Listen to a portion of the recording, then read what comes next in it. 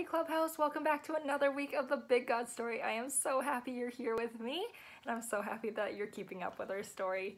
Today our story comes from the Bible, of course, and it comes from Acts chapter 12, verses 1 to 19. You can read it in your Bibles later with your parents.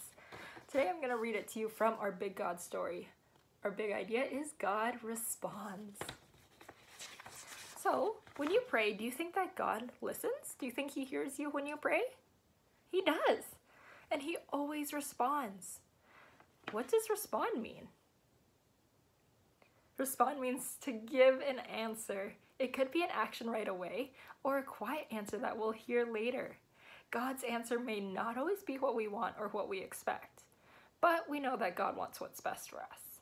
In this part of the Big God Story, we're going to hear about a group of people who pray and how God responds to their prayers. After Jesus went up to heaven, His disciples went all over the land and told people about Jesus and about God's great love for Him. More and more people decided to follow Jesus, and the church grew and grew. What's a church? When we say a church, we might be talking about the building, but the church is also all the people who believe in Jesus and follow Him. Did you know you're part of the church?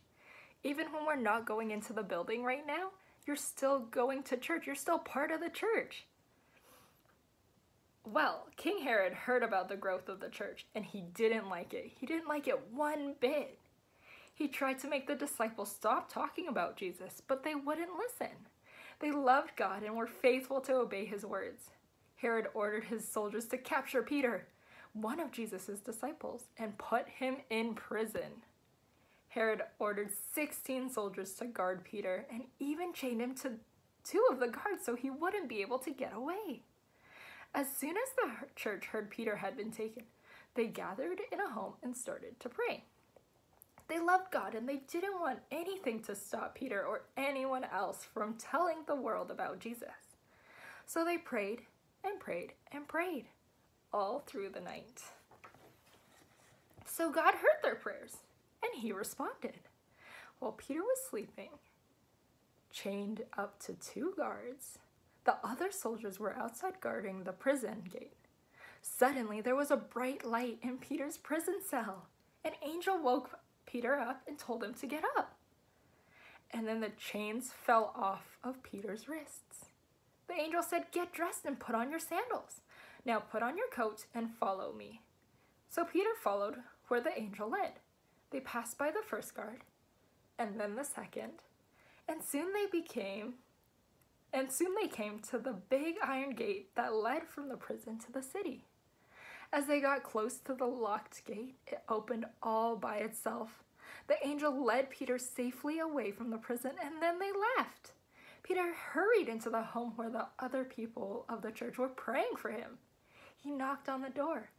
A servant girl came to see who was there. When she heard Peter's voice, she was so excited that she went to tell everyone.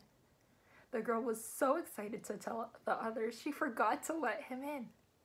Well, when she told everyone Peter was outside, they didn't believe her. Peter stood outside and kept knocking on the door. When they finally opened the door and saw him, they were so excited that everyone began talking at once and couldn't hear Peter. He motioned for them to quiet down so that he could tell them what the Lord had done to save him. God responded to the prayers of His people. God hears us when we pray, and He responds. The people prayed for Peter all night long, and God responded and sent the angel to set Peter free from prison. God listens to us when we pray too. Even though we might not always act in the way that we want or expect, He will always respond for our good and for His glory. During this time where you're stuck at home, maybe some of you are going to school, some of you might be staying at home a little bit longer. I encourage you to keep on praying and keep being faithful to God because He loves you and He knows what's best for us. He is in control through this virus and through everything else in life, and He loves you all so much. I hope you have a great week, and I hope to see you all soon. Love you all. Bye.